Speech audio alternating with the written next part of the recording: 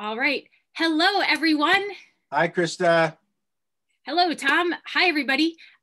So it was a good week. I felt like us. Wow. I've seen people post about like a weight lifted off. Yeah. And there were so many moments during the inauguration where I felt myself getting choked up, whether it's through the music, through the speeches, through the hope that I saw and the beautiful diversity that was on display. Yeah. Yeah. For me, the word you use is the word I felt. That's hope. I was working that day doing a training program with a school district that neighbors ours, and it was a lunch break, so I put it on, and luckily, you know, the President Biden's speech was happening, and I could feel this emotion coming up in me, and it was an emotion of hope. And there's so many wonderful things that have been happening. One, I am thrilled with the diversity of his cabinet. I've got to believe, I'm not sure, but I've got to believe it's the most diverse cabinet in American history.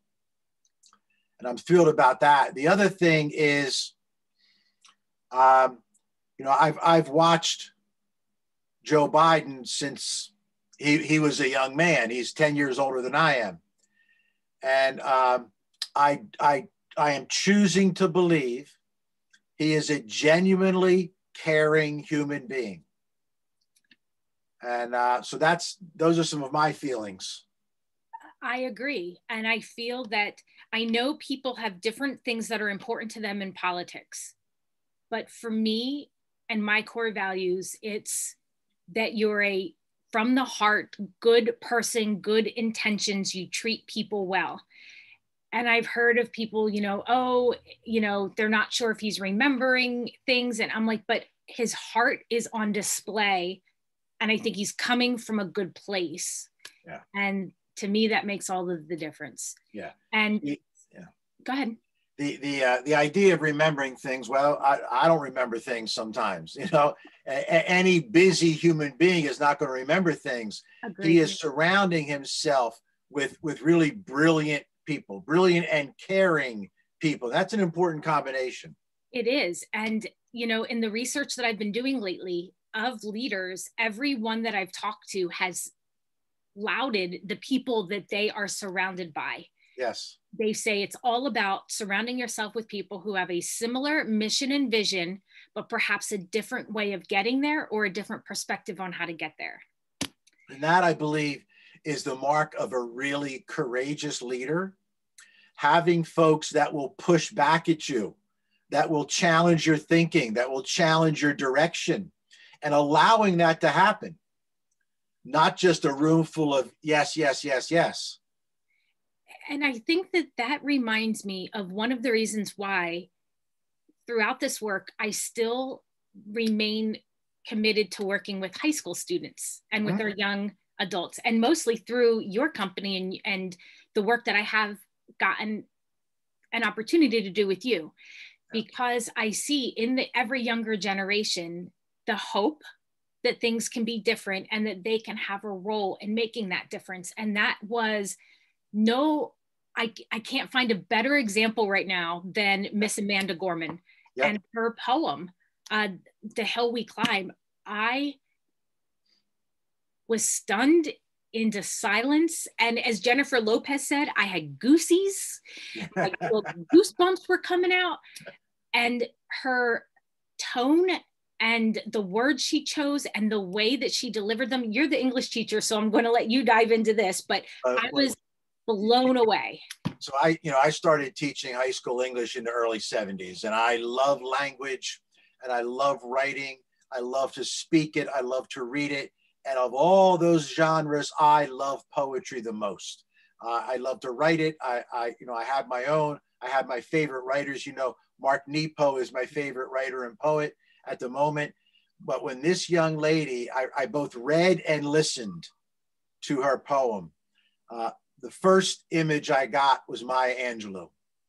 Yes. I heard the influence. So for me, I'm overjoyed with what she wrote. The message of unity, the message of courage, the message of upliftment, and then simultaneously the other skill set is to deliver all that. You know, someone can read a poem, but she delivered it.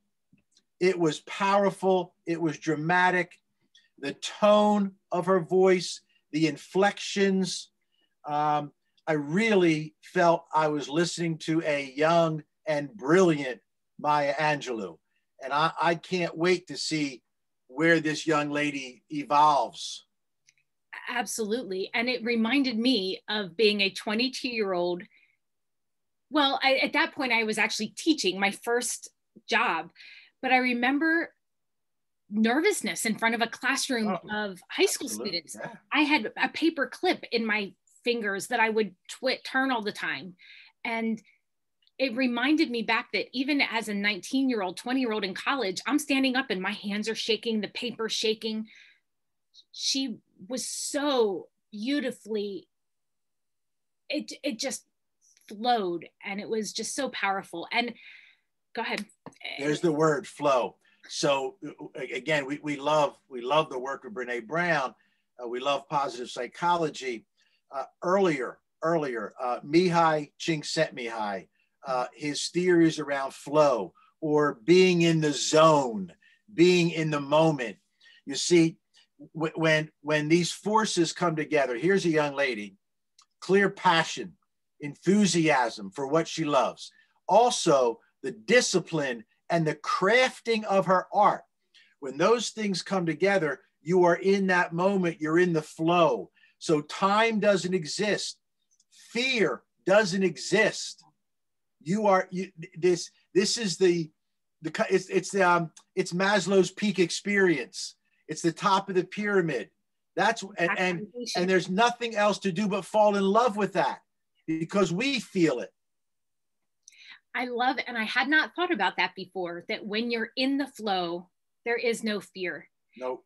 And I need to go back and to think about that, my times of flow. And so for those of you who are watching, I'd love for you to reflect on, where is your flow? What takes you into your flow? Yep. And you let everything else fall off to the wayside. And I know that PBS came out with a lesson plan to be able to expose Amanda Gorman to all students, even those who weren't able to watch. And I'm looking over her lyrics, and some of them just were so powerful and resonated with me. And I just highlighted a couple parts here. And oh geez, I am not going to speak it justice. We've learned that quiet isn't always peace. And the norms and notions of what just isn't always justice. And I'm like, whoosh. Yeah. I need to do some deep thinking and reflection on that. And I haven't done it yet. So there's an important thought recommendation to all of our friends who are listening, and to all of our friends who have the incredible power and privilege to pass this on to their students. Reflect. Take a long breath. Really listen to that poem and read that poem. And I would say, if I were teaching, where are you in that poem? Where are you? Where are you in this past year in that poem?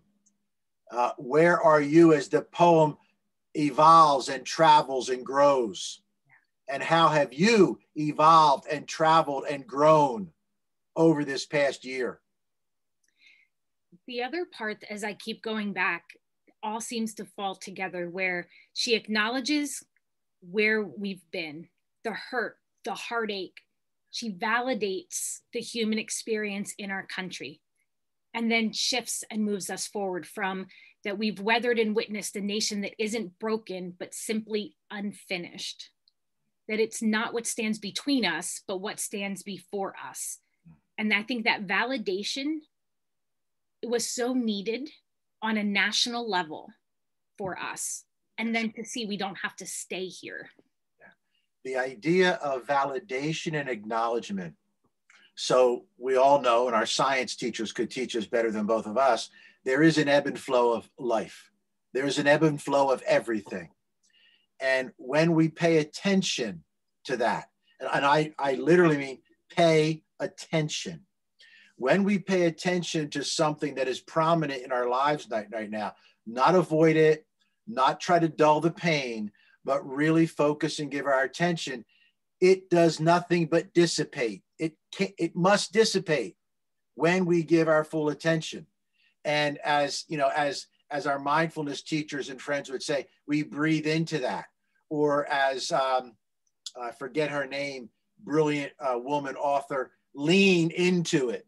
You know, you lean into the discomfort. When you lean into the discomfort, it starts to dissipate. Anything that we resist will persist. So it does. What Amanda Gorman is telling us is lean in, be fully there, and know America is not done. And being the historian that you are, boy, we've got a long way to go, and that's okay. It is. It's okay. We can all participate in that. It's like achievement. We don't need to be at a certain place, but we need to keep growing. Yes. Yes. And the last part is something I know you and I've talked about. She ends with, for there is always light, if only we're brave enough to see it, if only we're brave enough to be it. Yes. Yes.